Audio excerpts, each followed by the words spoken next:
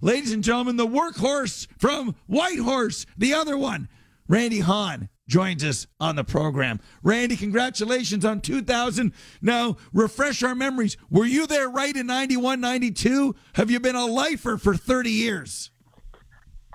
I have, Kouleas, and it's great to be on with you and Rupper as well. And I'm a big fan of the program, as the late, great Dick Clark would occasionally say, it's number one with a bullet. But, yes, 1991-92 season, I was there.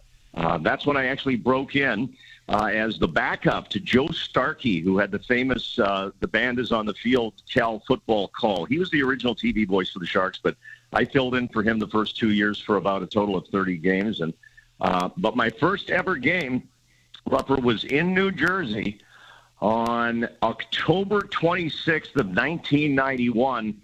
Final score 9-0 Devils. Wow. That's incredible. 9-0. The Devils, you're talking back in that time, 9 goals. That's like 11 games played for them, usually. Oh yeah. First star, Claude Lemieux. Second star, Chris Terreri. They would both go on to become Sharks. Third star, Tom Chorsky. Link Gates, 36 minutes in penalties, including a double game misconduct. And I don't know, do we still have double game misconducts? Cool, you know the rules. We do, but nobody hits anymore, so you don't even get a game misconduct. So I don't know if we're going to ever see a double game misconduct again, Randy. I appreciate the kind words, and it's great having you on. Love your call, and I've loved you before I knew you, too. So I love the history, and 30 years is a long time ago. And I know the trip to the finals and everything else, but since we're talking history of the Sharks, was the 06 the best opportunity?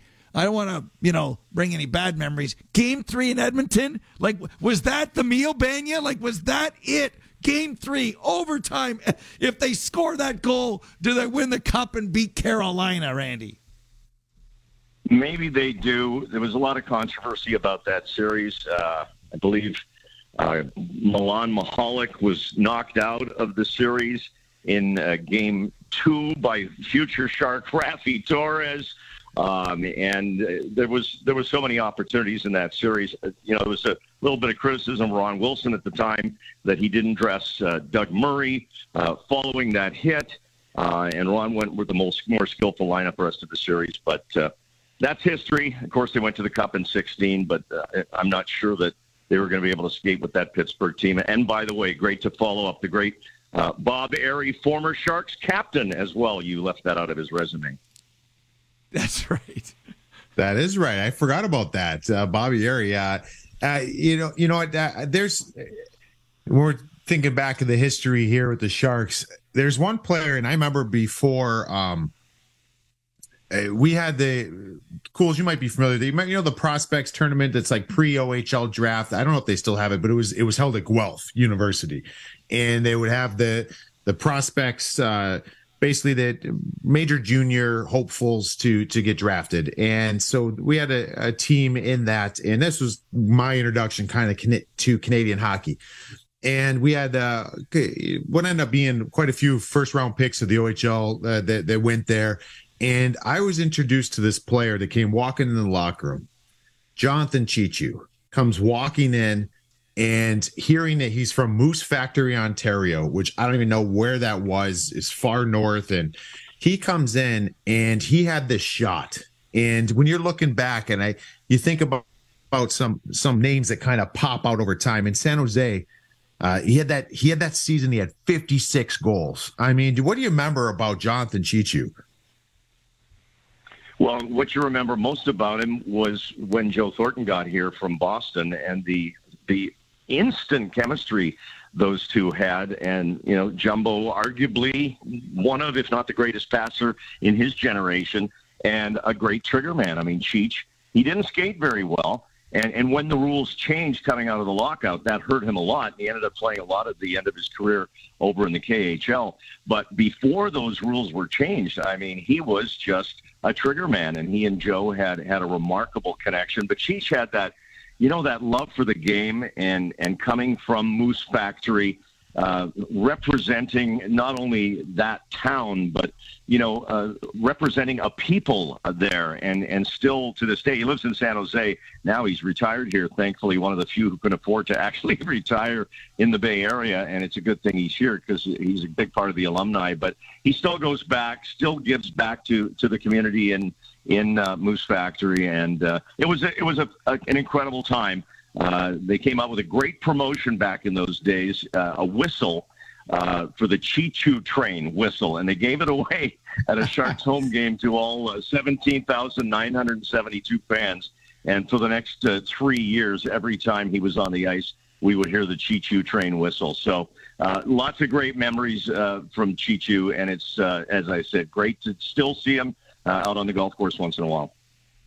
We're with Randy Hahn, longtime face and voice of San Jose Sharks hockey, talking, of course, about San Jose hockey of the past. Let's go to San Jose hockey of the present. The fans have had a lot, cup final, no Stanley Cup, but almost other than the first couple of years, the Sharks got good quick. Like, Kansas City Royals, good quick, and have had tremendous seasons and tremendous players. Now the retweaking and rebuild is on.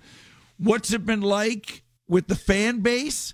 And is it going to still get a little worse before it gets better, Randy? What do you think? Because it's not so easy to tear down and rebuild. If it was, everyone would do it all the time, Randy. Well, first off, the Sharks owner, Hasso Plattner, specifically, went out of his way to state that the Sharks were not going to tank.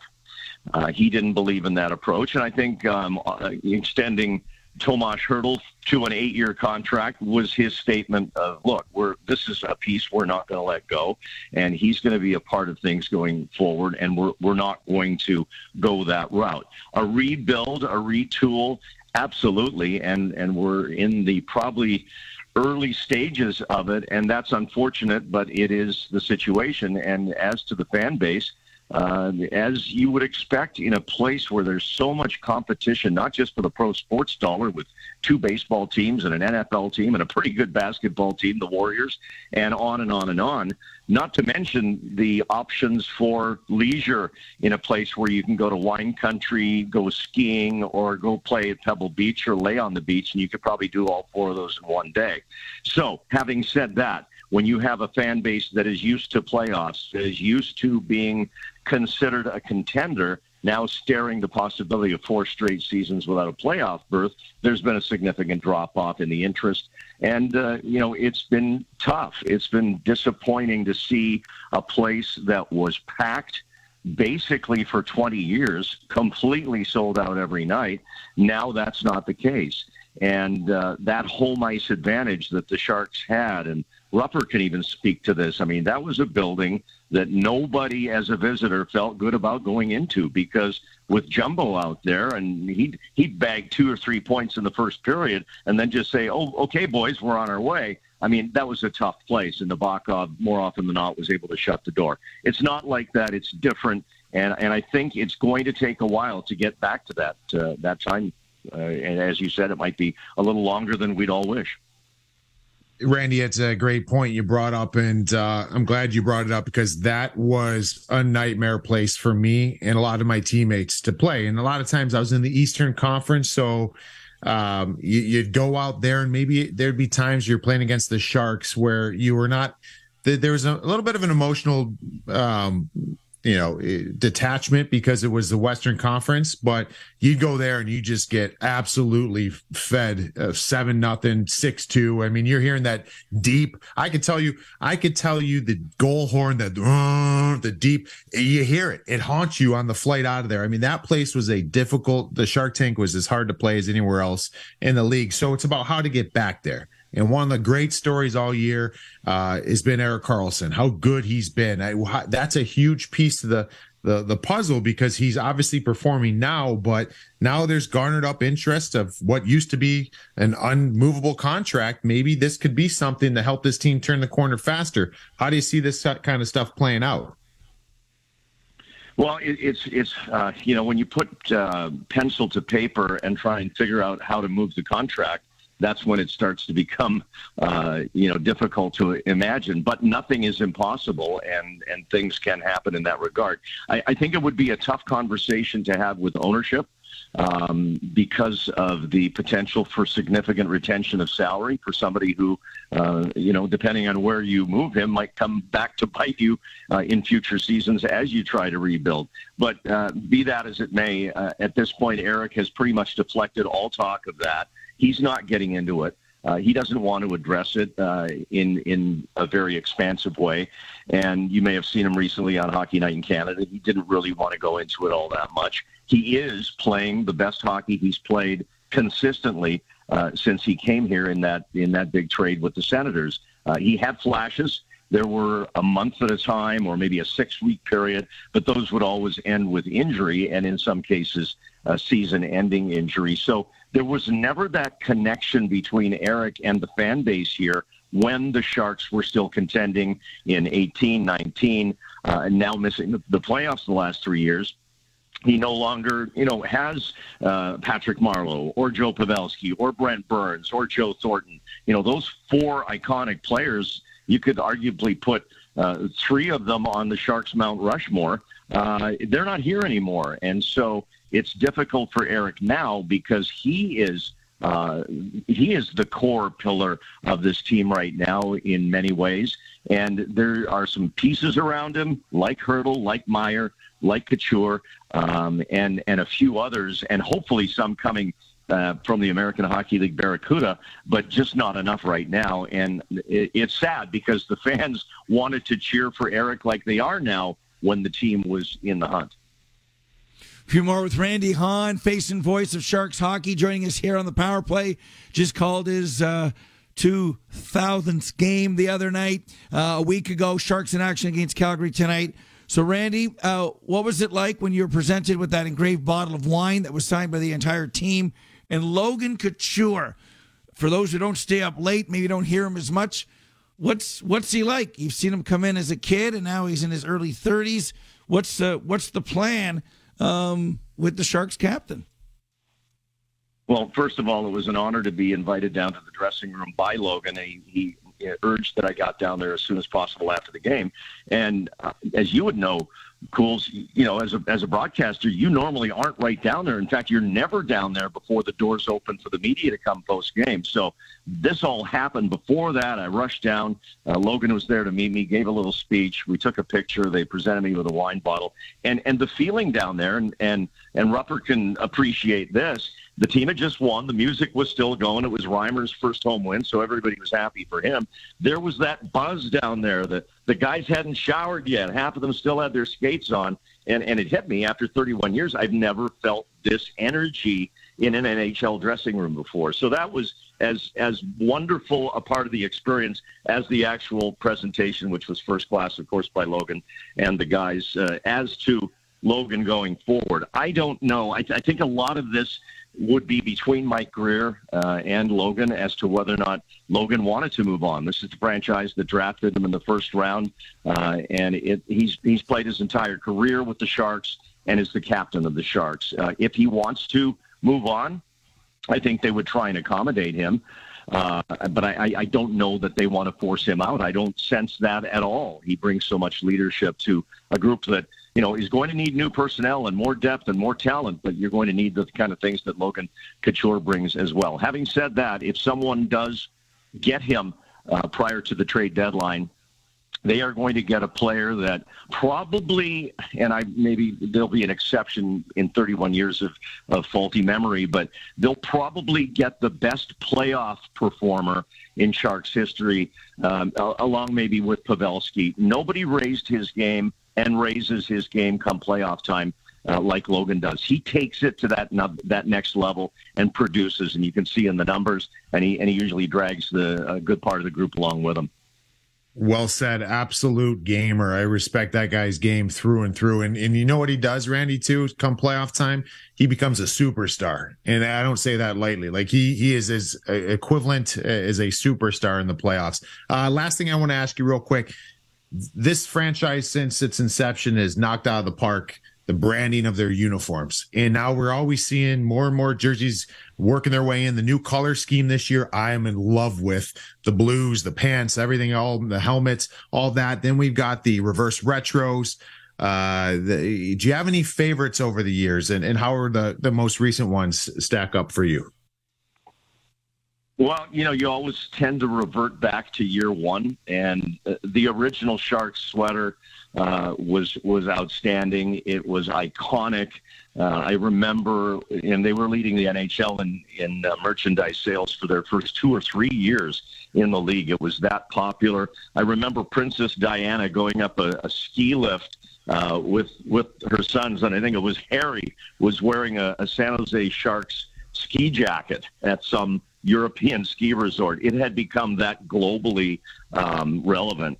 So that's probably the all-time favorite because it goes back to year one. But I'll tell you, with these new ones, I love the all teal.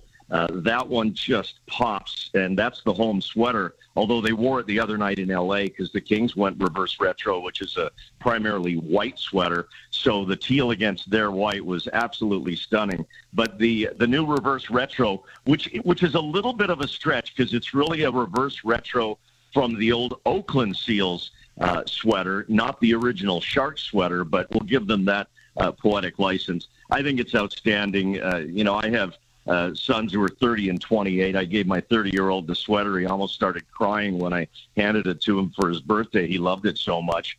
And I think they've got an absolute winner with that. And now they just need to put the bodies inside those sweaters to get things turned around. But, Justin Bieber sent out a tweet when they debuted those reverse retro jerseys. And he said, my heart will always be with the Leafs, but and I forget his terminology. I would screw it up if I tried to be Gen Z here, but he basically endorsed the Shark sweater as one of the coolest things he'd ever seen. So, Cools, I'm telling you, you need the Bieber endorsement for the program. The listenership will skyrocket as it should. I love it. I love it. I'm already looking forward to your next visit. We really appreciate you being on. Love your call. Love how you say scores with an S, but I won't get into that right now. I'll save my Festivus, my grievances for Friday's show. Before we let you go, Randy, and you can start working on your next 2,000, what do we need to know about tonight? I'm sure you got some tidbits, goalies. Give us a little Calgary San Jose 2.0. Goalies will be Markstrom versus Reimer. Nick Bonino will move up to the Sharks' top line, at least for tonight, maybe the next 2 games, to replace the suspended Tomas Hertl. Matt Nieto moves back up to the left wing with the Logan Couture line. Oscar Lindblom will be back in the lineup for the Sharks. Mario Ferraro returns to the blue line after a 10-game absence. For the Flames, there's a chance that Richie gets back in. Tanev may come in. They had an optional, so we're not sure. And it is the broadcaster's nightmare because we have Lindblom versus Lindholm, and my goal is to not screw that up too many times. You never do, my friend. You never do. Thanks for doing this. Have a great show tonight. We'll be watching, those of us with the bags under our eyes who are always up late enjoying Sharks hockey. Team 22 when they entered the NHL in 91 and 92. Randy, thank you for this. Happy holidays. Happy Hanukkah.